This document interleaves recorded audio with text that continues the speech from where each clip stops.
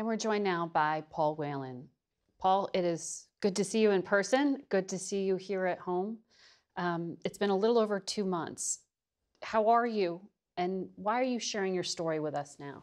Well, thanks for having me, Margaret. I think it's important for me to share what's happened to me and why it happened, so that others in similar lifestyles, traveling the world, working abroad, don't fall into the same trap that I did. Is your advice, don't go to Russia if you're an American? Well, it's not only my advice. The State Department says don't go to Russia. And if you're in Russia, please come home. It's not a safe place for American citizens right now, and it's not friendly for French and other European citizens either.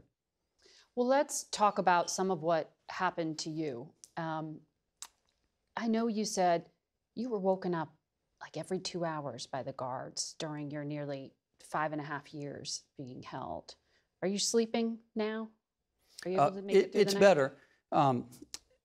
The Russian government wanted to put pressure on the United States by treating me badly. Sleep deprivation is considered torture. What the Russians did in Lefortovo prison, it's the FSB prison in Moscow, they kept a light on 24 hours in my cell. So sleeping was very difficult.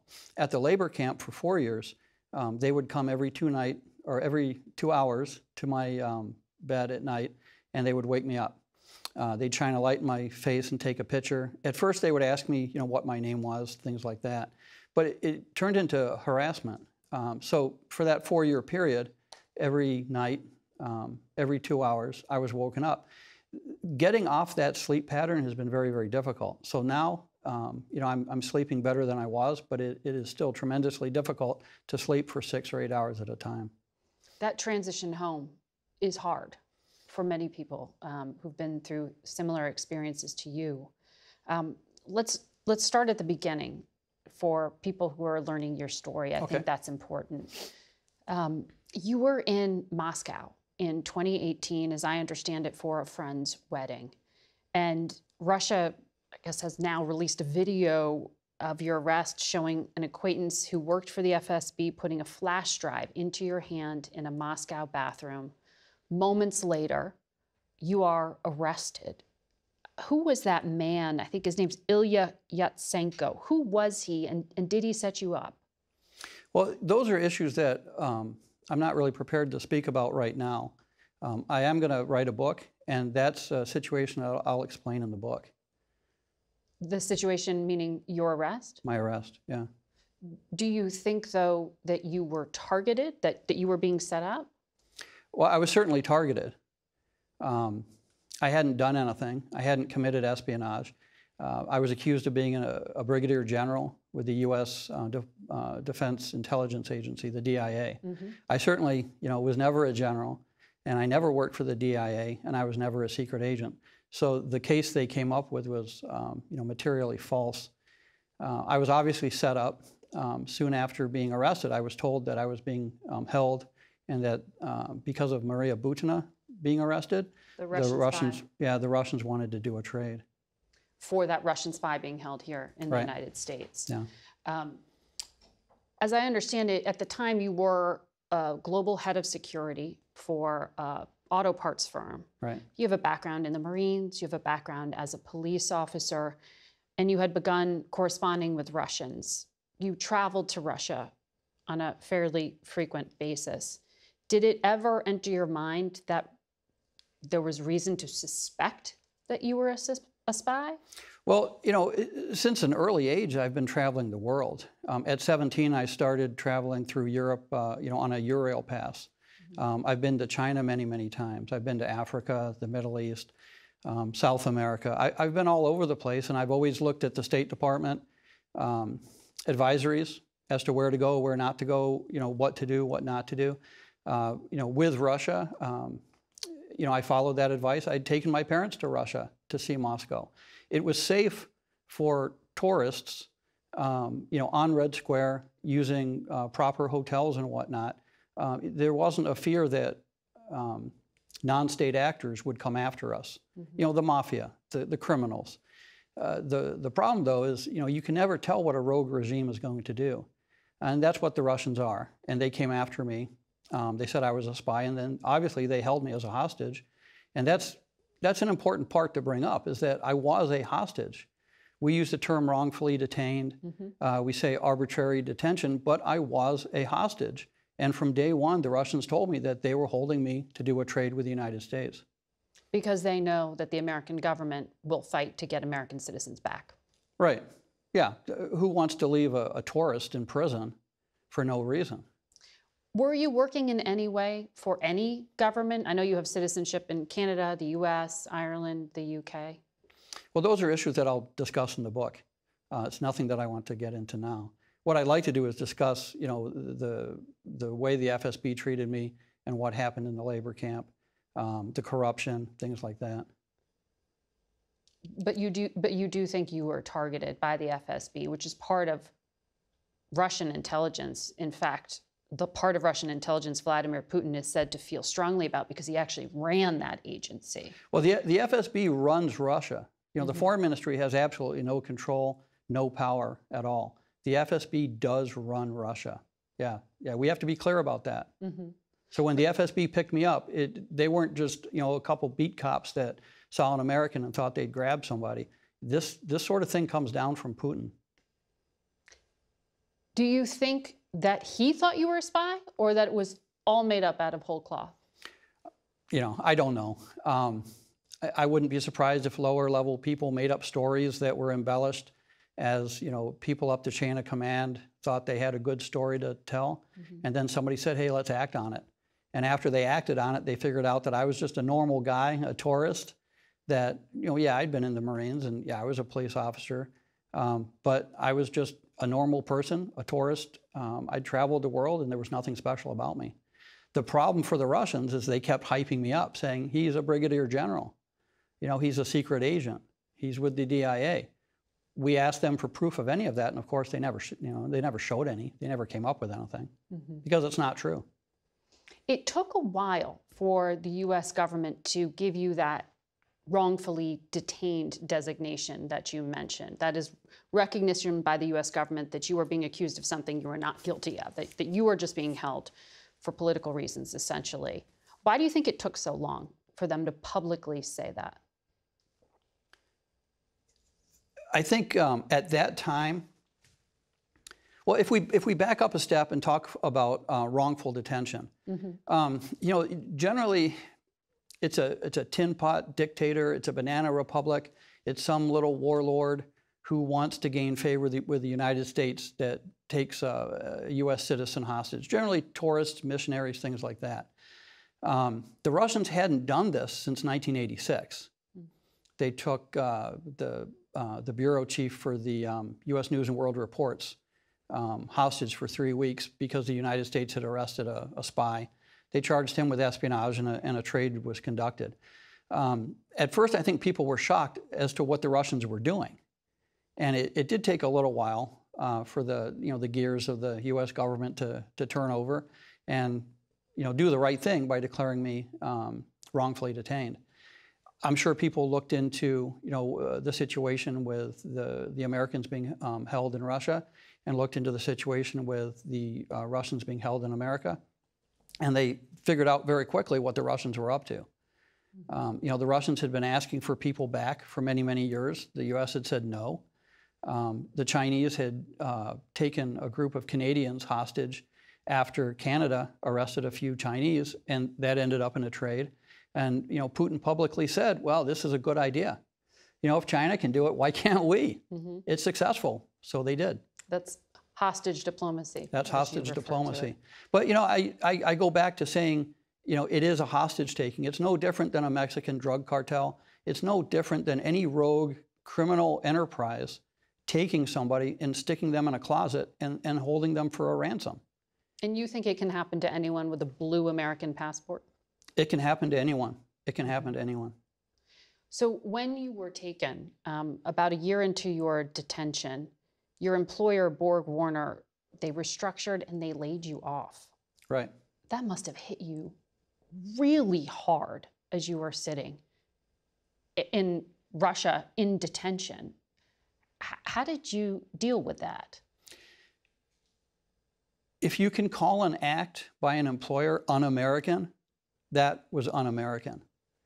What really bothered me wasn't so much losing my job, but that Borg Warner continued to do business in Russia while I was being held prisoner there. They refused to cooperate with the US government. They refused to cooperate with people that were trying to help me. Even now, they won't speak to people who contact them. It's a situation where they quickly lawyered up. They supported me for a little while, but as you said, they laid me off. And since then, they haven't done anything to support me or my family. They could do the right thing and contact me, and we could work something out. But, you know, as the director of security, one of the things that I managed was kidnap and ransom. They had a kidnap and ransom insurance policy. We had a critical event management program. We had things in place to deal with this sort of situation.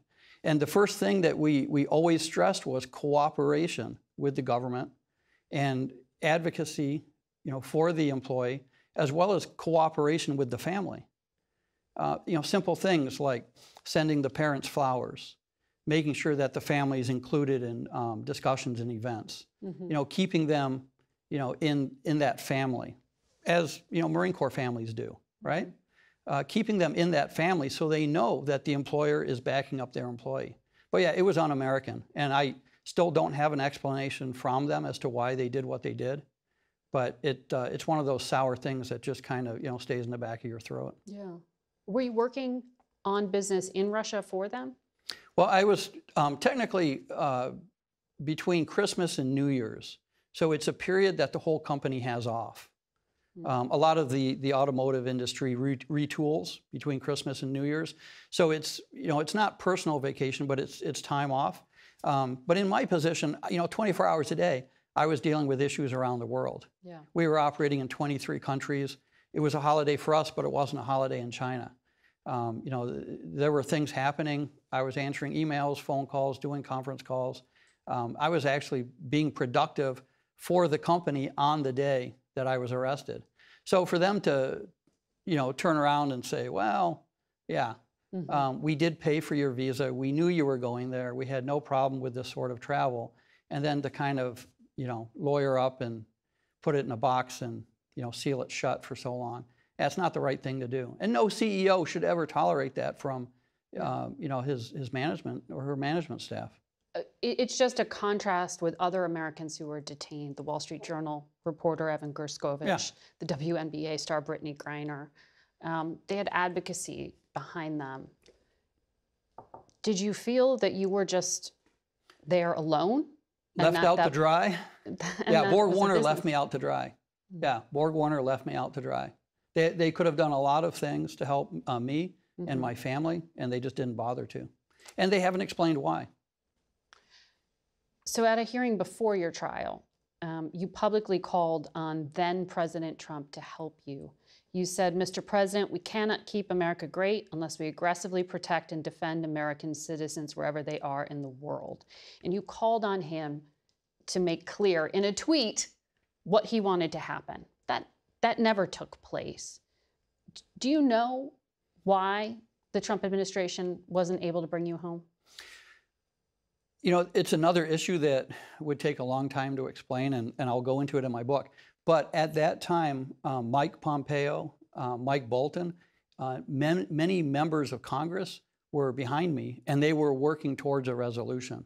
I'll tell you that the Russians kept changing the goalposts. They would propose doing this or doing that, and then they would change their mind and want more. You know, the ransom kept going up. You know, they started with a fairly moderate ransom, and then when the U.S. said, yeah, we're interested in trying to resolve this, that ransom turned into a king's ransom, and it kept changing and changing and changing. When you say ransom, you mean a prisoner swap, or do you mean prisoner swap? We did speak to members of the Trump administration who were trying to help you and to get you home, but they didn't take up that Russian press report that Victor Bout, the so-called merchant of death, the arms dealer, was what Vladimir Putin was really looking for here. Did you know that was a proposal at the time to swap Victor Boot for you? Yes. The FSB told me very, very quickly Really? that well, yeah, they told me that I shouldn't do anything rash and that I shouldn't worry. The U.S. wanted Maria Butina, Victor Boot, and Konstantin Yurchenko. They wanted those three. Putin feels quite impotent in the world when the U.S. Long arm of justice can reach out and grab his citizens and bring them back to the U.S., try them, convict them, and put them in prison. He hates it. And so his answer was trying to get Boot and Yurchenko back. When he failed, and then especially with Butina being arrested, he resolved to hostage taking. But the FSB was very clear as to what they were doing when I was arrested. How did you hear that Victor Boot was potentially to be swapped for you? Were you listening to the news? Were people telling you over the phone? How did you learn about this? This is an interesting story. I'm sitting in the factory at the labor camp. You worked in the factory at the labor camp? Yeah, we made winter coats. So I did the buttons and buttonholes. Mm-hmm. And for 4 years I did that. I had 2 machines, just like on a suit coat or, any sort of jacket. I could never get the button and buttonhole to match up. It was always kind of just off center. I don't know why. Maybe they're materials. But I was sitting in the factory, working at my machines, and I was told to go to the warden's office. I thought it could be a phone call or some sort of communication from our side saying that they'd worked out a deal. I was a little bit leery, but also, a little bit excited to go. I went to the warden's office. When I got there, I was a little surprised to see 5 FSB officers standing there. A few of the prison guards were there, and then one that I knew spoke a little bit of English. The warden was there, and he had a phone, and he said, Paul, there's a call for you. It's the Americans. And so again, I thought, well, maybe this is it. What year is this? This was 2022. Okay. Yeah. It would have been the same day that Brittany was released. Brittany Griner. Yeah. Well, let's back up a little bit to go through the timeline. So you go through this trial around the same time. There were other Americans taken by the Russian government, including Trevor Reed, another former Marine. Right. Did you know that he was in prison as well? I did.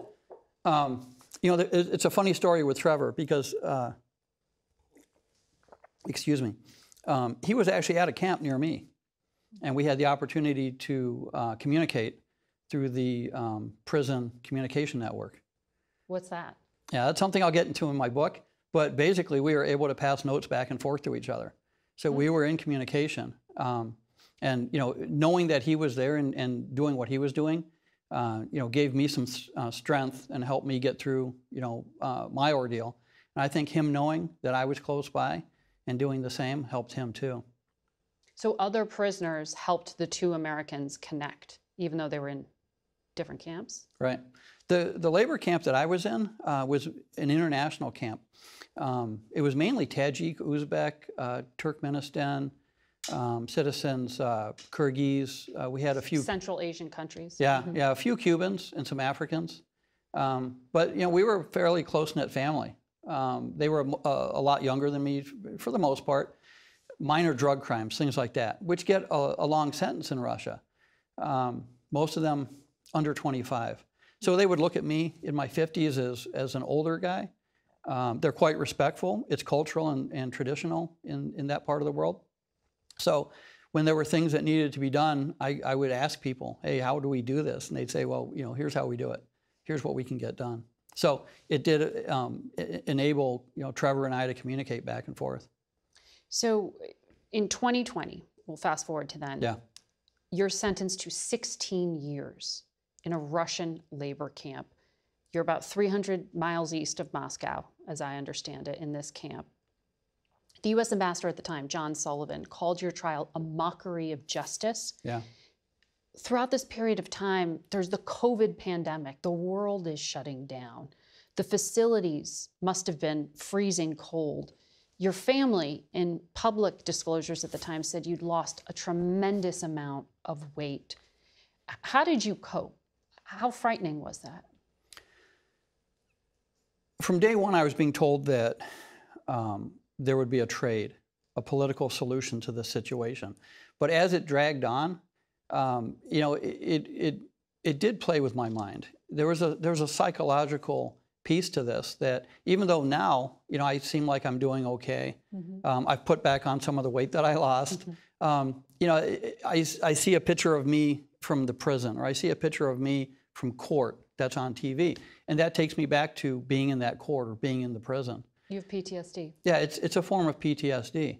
And it's common, you know, with people that have been in this situation. It'll go away probably over a few years, but it's hard to, you know, compartmentalize and block out that portion of what I went through. No one could. That's traumatic. I think it's very difficult. And, you know, you throw in the piece with the sleep deprivation and some of the other shenanigans, you know, holding books, holding mail, not letting me, you know, experience my own language.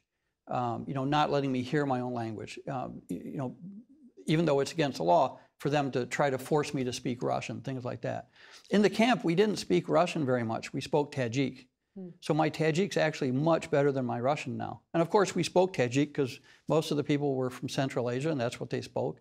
I know a little bit of Uzbek now, but it also meant that the prison administration had no idea what we were talking about. Are you able to be in contact with any of those prisoners who are still inside? I am. I have close communication with their family members. You do? So there are ways for me to, on, you know, my mobile phone, using Instagram, Facebook, different things like that to communicate. Russia doesn't allow Facebook, WhatsApp, and Instagram. They're blocked, like in China. So, you know, people there have to use a VPN. So it's easy for me to contact people in, say, Tajikistan or Uzbekistan, in Cuba, and get messages back and forth that way. So fast forward to 2021, new president. President Biden, Vice President Harris are inaugurated. And so you wait. And then in 2022, the world changes dramatically. Not only is WNBA star Brittany Griner taken in mid-February of that year, Vladimir Putin shocks the world by invading Ukraine. How much of this were you hearing in terms of what was happening outside the prison? I was fortunate. The ambassadors and the consular teams from my 4 countries, America, Canada, Ireland, and England, would come and visit me on a regular basis at the labor camp. I received a lot of information from them. You know, I did get mail from home. A lot of supporters around the world were sending letters in. A lot of that came through, you know, the consular officials. I was able to use telephone legally. There was a phone in the prison control room that I could use with a phone card to call my family, so I got some information from them. I was in touch with government officials from my 4 countries overseas, including Roger Carstens, the special presidential envoy for hostage affairs. And I would also speak with the family members of prisoners in the prison and get their take on things that were happening around the world. So I had a fair amount of information coming in. The Russian media is just propaganda. It's, you know, oh yeah, there's a forest fire in Russia. So, oh yeah, well, Canada has those too. You know, it's not just Russia. There's a car accident in Russia. Oh yeah, America has car accidents too. It's not just us. It's that sort of thing. It's all propaganda. And they didn't report much on the war. And they didn't report much on the war because they were losing. And that was interesting for us. Information came in very, very slowly. But when the Russian government started taking prisoners from our camps to go to the war, then we knew they were really in trouble. That's when mercenaries, the Wagner group, this Russian group, was going into the prisons and telling convicts, you can get out if you come fight in Ukraine. Right. Did you lose people you knew to that fight? Yeah, from my camp, 450 went. Wow. I knew all of them. Some of them are dead. Some have arms and legs missing. They've all got some sort of, you know, PTSD. They went through a traumatic experience. They were used on the front lines to walk through minefields. They were used as cannon fodder. You know, they would be sent out in front of patrols to try to draw the enemy fire. I mean, that's what Russia's doing with these people, and they're all young. Putin has thrown away a generation of his youth in the Ukraine for nothing. Are you in contact with some of those convicts who went on the battlefield? Yeah. Yeah. And that's what they're sharing with you? Interestingly, and I'll go into this in my book again, the prisoners from the camp that went to the front line, they had communication, and they would communicate with us. And the communication from them, I was passing back to the four governments. And How? Through illegal cell phones. You got a cell phone into the Russian labor camp? Yeah, we had burner phones. That's pretty incredible. Yeah. And the guards didn't know about it, or they just looked the other way? They looked the other way. A Russian prison guard gets $300-400 a month. You give them a carton of cigarettes, and you can do just about anything you want. I mean, Russia's corrupt from the bottom up and the top down. I mean, it's the sort of society they have, and the prisons, you know, it's a direct reflection of the society. So while they take hostages at the top, at the bottom, the prison guards are taking, you know, blocks of cigarettes, cartons of cigarettes. That's the currency. So on the outside, news organizations like CBS were learning about what was happening to you through your family. Yeah. You have a twin brother named David, Right. who would write letters, emails to reporters documenting what you were sharing with your family about your experience. Your sister visited DC 20 times in the first 3 years. It's pretty incredible to think of just ordinary Americans trying to shake the White House and the Kremlin into action. Have you been able to process that and what your family went through? You know, it's incredible. And I look at my parents who lived through World War II. They're quite resilient. You know, we were brought up to go out and do things, not to sit at home and, you know, cry about failures. As I said, I traveled the world. My brother traveled the world, David. Andrew, my other brother, he traveled the world. My sisters traveled.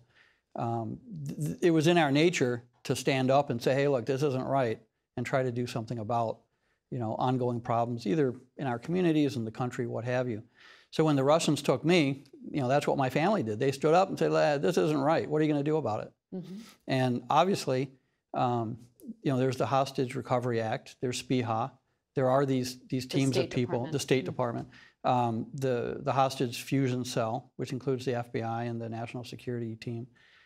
They are there, and their job is to get back people like me. And, you know, in the end, they did. They did a hell of a job. But you went through so much before you saw freedom. Trevor Reed, that other prisoner we talked about, he was freed in exchange for a Russian drug dealer.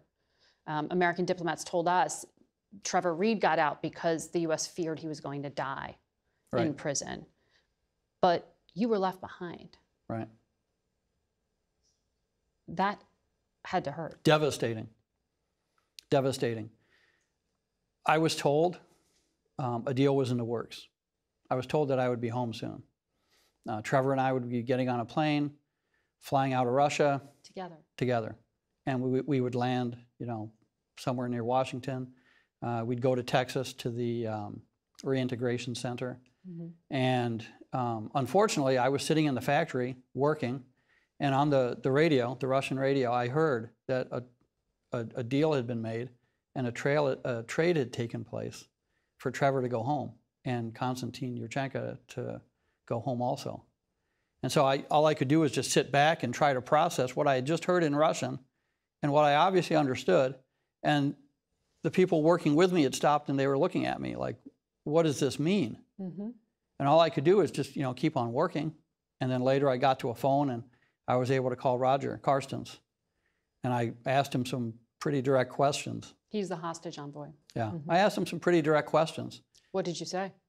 Basically, WTF. Yeah. Why am I here? I was glad that Trevor went home. That's not a problem. I was glad that Trevor went home, especially because he was suffering some medical conditions. He had, you know, some issues. And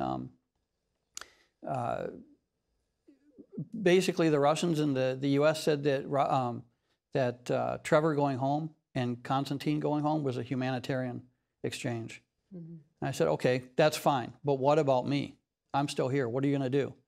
You know, I asked to speak to Secretary Blinken. And of course, he and I had several long-winded phone calls from prison. Between the State Department and the prison? Yeah. You're speaking to the Secretary of State? Yeah. Did he apologize? he explained, Mm-hmm. and he let me know that the United States was coming for me. They were doing everything they could, that the Russians kept changing the goalposts, especially when Krasikov was arrested, the assassin from the FSB in Germany.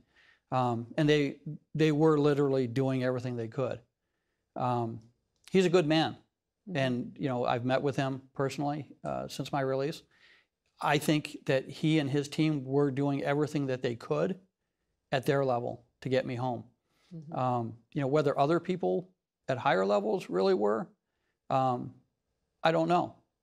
I hear talk about red lines and people saying, well, we can't cross red lines to get Paul home. Well, who drew those red lines? What do you mean red lines? Things the U.S. would and wouldn't do to get me back. People they would trade or not trade? Is that what you mean? People, maybe sanctions relief, other things. Would they come to get me? Would they arrest Russians so that they had a pool to trade? Things like that.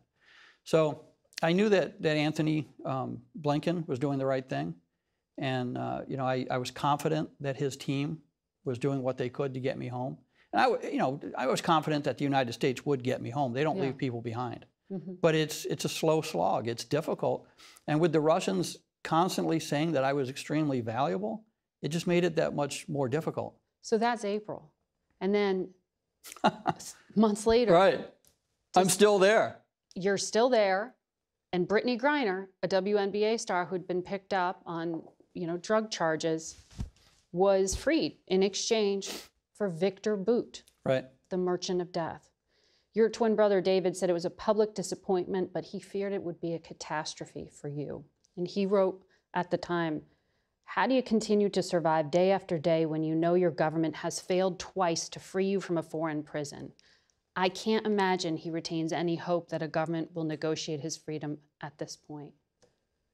Your family was really worried about your well-being. Well, I was too. I was too. Was that your lowest point? That was. And, I started to explain earlier that I'd been working in the factory. I was called to the warden's office. The FSB's there, et cetera, et cetera. There's a phone call for me. I pick up the phone. It's the White House. It's one of the officers with the DHS. And he basically tells me that, Brittany Griner was going home, that the trade was for Victor Bout. And, I asked him point blank, I said, so what else do you have to trade? And he said, nothing.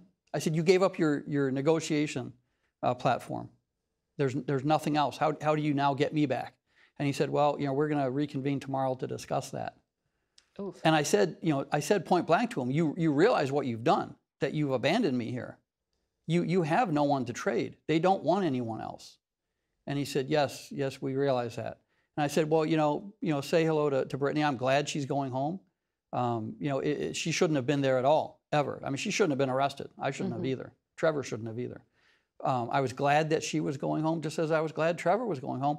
But I said, to the gentleman on the phone, you have got to do more. Yeah. You have got to do something. And, that was my complaint all along. And when I was in court, I'd hold up my signs and say, you've got to do something, take some action. And that's one of the problems with the U.S. policy on hostage diplomacy. We're fairly good at getting people back, okay? But that's not the deterrence that's needed. The U.S. government has got to have a policy where they deter countries like Russia and China from taking our citizens in the first place. So they just don't refill the coffer with the next American. You said to CNN at the time that leaving you behind the first time put a target on your back. Yeah. The second time signed a death warrant. Right. What did you mean by that? Well, a target on someone's back means that they're free game. If they have a target on their back, hey, you can go after that person. They're not protected. Who? You were afraid for your well-being in the prison? Oh, yeah. People in the prison, fellow prisoners, the FSB, prison guards, somebody who wanted to make a name for themselves, someone whose father had been in the Soviet army and, hey, if I hit this American or do something to this American, then, that's farther than my grandfather got, right? The Russians are really paranoid about us. And there are a lot of good Russians. There are a lot of good people in that country, but they are paranoid about us, and it's due to propaganda. But having a target on your back is not a good thing. When I said that the president had signed the death warrant. What I meant was that now it was no holds barred. Anybody could do anything they want. Did that happen? Yes and no. The people that I was in prison with were quite respectful. They knew Russia. They, from their own experiences, had to deal with the Russian courts, with the Russian police, with the Russian FSB. They knew that what was happening was political, and they were quite protective of me. Now, there was an incident last year, a new prisoner who was about my age from Turkey. He didn't like the fact that the U.S. was helping Israel. He was Muslim, and I'm working at one of my machines. He's on the other side of a table, and he leaned over and hit me on the side of the face. It wasn't, it wasn't the worst hit in the world that I've ever taken, but it showed me that some of the inhibitions had lessened, right? But the U.S. government did continue to try, and in fact, the Russians started testing out, as you mentioned, that assassin who had shot dead someone in the middle of Berlin. And the Russian government wanted him back. That was the name they were floating as a potential trade. And that was before they had made that demand before Brittany Griner was traded. That was Vadim Krasikov. Yeah, as soon as he was arrested, they said, we'll trade him for Paul. So when Brittany came home, the Russians were trying to get Krasikov back. And this was extremely difficult. President Biden had to convince the German chancellor to free a convicted assassin who shot someone dead in the light of day in the middle of Berlin. Right. But ultimately, the German government agreed to do that. It's one of the reasons President Biden is in Germany right now. What did you think of that trade? That's an issue I'll go into in my book. It's complex. I'm glad the president did what he did to get Evan and I home. There were a few others. Alsu, she came home. Some of Navalny's people were released. When you're the president, you have to make tough decisions. When you're the special presidential envoy for hostage affairs, you have to work tremendously difficult negotiations. But when you're dealing with a rogue like Putin and a rogue nation like Russia, that's the sort of thing you've got to do. And so when I talk about deterrence, it's making sure that the Victor Boots of the world, I forgot what his name is, Ivan Krasikov, whatever. Vadim Krasikov. Vadim, yeah, Krasikov. Those sorts of people stay where they belong, behind bars. But the U.S. policy has to be one of deterrence. They've got to do something. They got to make the cost higher, you're saying, so that an American is out of the Russians hadn't pulled this between 1986 and 2018 when I was arrested. They hadn't done it. Why? There was a reason they hadn't done it. In 2018, they felt they could. And they right now are arresting American citizens that live in Ukraine, that live in Russia, and that are visiting, even in Kaliningrad. They're arresting American citizens left, right, and center. So the U.S. policy has to be one of deterrence. The other thing I want to bring up with that is when we talk about wrongful detention, there are people like me who are just grabbed off the street and held hostage. But there are people that live in Russia or who visit Russia, American citizens, who do fall, foul of the law for whatever reason. Between the Russian government and the United States government, there is a treaty, a prisoner transfer treaty. The Department of Justice owns it, not state, but justice. The Department of Justice needs to do more to transfer Russian prisoners home and get back American prisoners. There's a mechanism to do that. It's not just what falls upon the State Department under the Hostage Recovery Act and the Levinson Act. There's a long-standing treaty that we're not using. And part of the deterrence would be to use that treaty to do some of this trading. Because if you're trading the prisoners back and forth, there isn't a need for hostage taking. Does that make sense? It does. I want to ask you about what's on your lapel there. You have an American flag pin. I do. When you did make it out in this hostage swap, you landed here in the United States, and it was President Biden and Vice President Harris who met you on the tarmac. You were the first off of that plane that was carrying 2 other American prisoners as well. What did that mean when President Biden put that flag on your lapel? When I got on the plane in Turkey to come home, I didn't realize we were going to Andrews. Because you flew from Russia to Turkey. That's where the swap happened. Right, yeah, we went from Moscow to Turkey, and then Turkey to Andrews Air Force Base. I didn't realize we were going to Andrews, and I didn't realize the president and the vice president were going to be there. You know, I had been in solitary confinement for the 5 days prior to leaving at Lefordova prison in Moscow. You know, I had on clothes that I had worn in 2018 when I'd been arrested. You know, they hadn't been washed. They were too big for me. I was very careful coming down the stairs from the plane.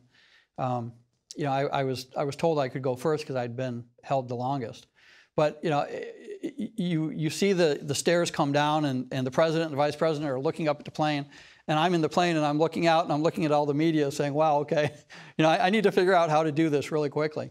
And so I came down slowly. I waved at people that were waving at me, and then I gave the president a salute as the commander-in-chief, and I just walked down to him and started talking to him. You know, I thanked him for getting us home. You know, thanked him for what it meant to me and my family, as well as the others that were on the plane coming behind me.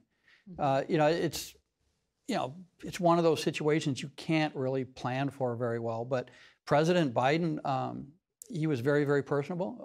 The same with Vice President Harris. You know, you saw us. We embraced, we hugged, we chatted. You know, at one point, the president took the flag lapel pin off his lapel and put it on my shirt. You know, that it was supposed to be a choreographed like receiving line where we'd get off the plane, we'd shake hands, and then meet our family and go into the operations building at the Air Force. But that's not what happened. And we just we kind of milled about chatting and talking to the media and whatnot. And that made it real because we were with real people. Jake Sullivan was there, the National Security Advisor. Some of the other people that had helped get me home were there. And we talked, we chatted. There was a funny picture, I think I've sent it to your team, of in the operations building, there was a TV on. And I'm standing by the TV watching, and somebody said, oh, it's just the Olympics. I was like, really? Because I hadn't seen the Olympics. And it was women's basketball. And as I'm looking, I said, hey, look, it's Brittany. Brittany's on TV. Brittany Griner. Yeah. But it was one of those incredible moments where you're finally connecting things. Yeah. And it's surreal. It is. But Brittany was a great help. After she came home, I think probably within days of her getting home, she was talking to people about how they could support me. And she had people making monetary donations, sending cards, sending letters, offering all sorts of support. Her basketball team, all sorts of support. And those cards and whatnot that came to the camp, they didn't just benefit me. They benefited all the people that I interacted with who never get any mail, because it's in their culture, it's very difficult. It's just not what they do. But all these cards and things coming in, they'd never seen this. So this was kind of like a piece of America, a piece of the West. And all of my friends would take the cards and try to read them. They'd want the card because of the picture on the front. So everything that she did, as well as others sending in cards and letters and things, that really helped me, but it also helped all the other people in the camp. And we were known, like me and my friends and whatnot, we were known for having all these letters and cards, and people would come and want to just look at the cards. They couldn't understand the English, but they wanted to look at the cards and see what the West was like. And the Christmas cards, the Easter cards, things that in these Muslim countries they just don't have.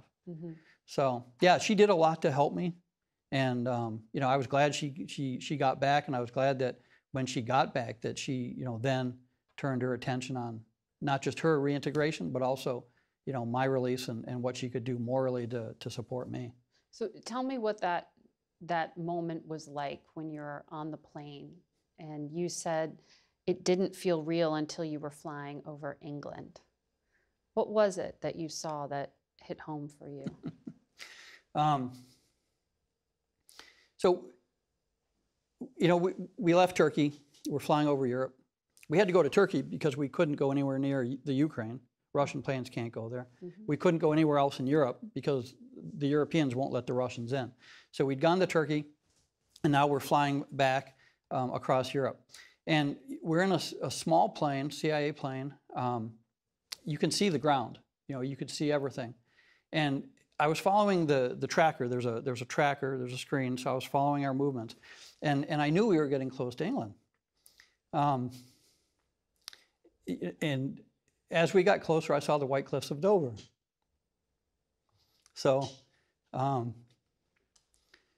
was absolutely no question. I mean, they are so white. They're whiter than the White House. You can see them from a long ways up.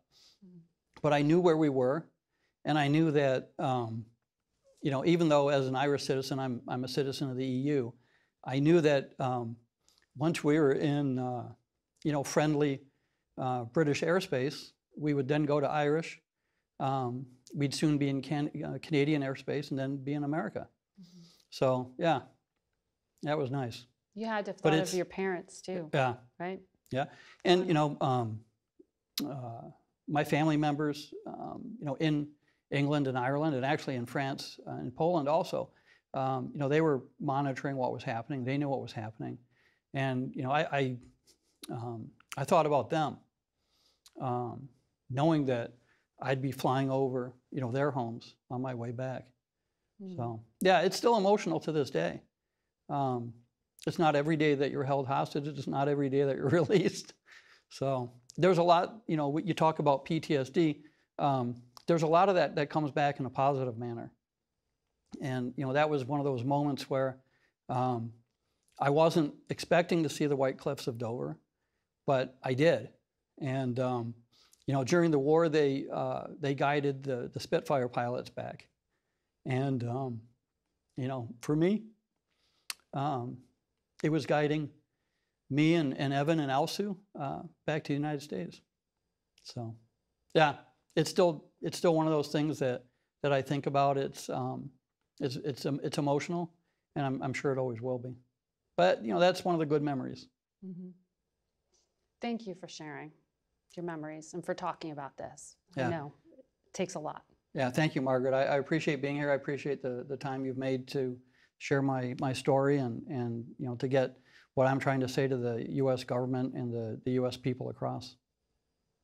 Thank you. Thanks.